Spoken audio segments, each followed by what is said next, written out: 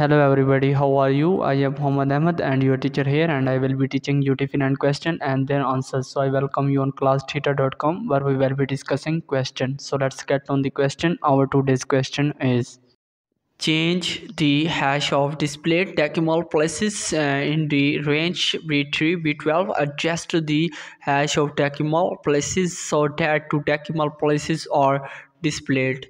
The correct answer of the question: number 1, click and drag to select cells B3 B12 and then release the mouse button. Number 2, in the number group click the increase decimal button. Number 3, in the number group click the same button again. So that's the correct answer of the question. If you have any question, just leave a comment. I will be answering you as soon as I can. Thank you very much for watching the video. Please don't forget to like, share and subscribe our channel. Until next question, bye bye.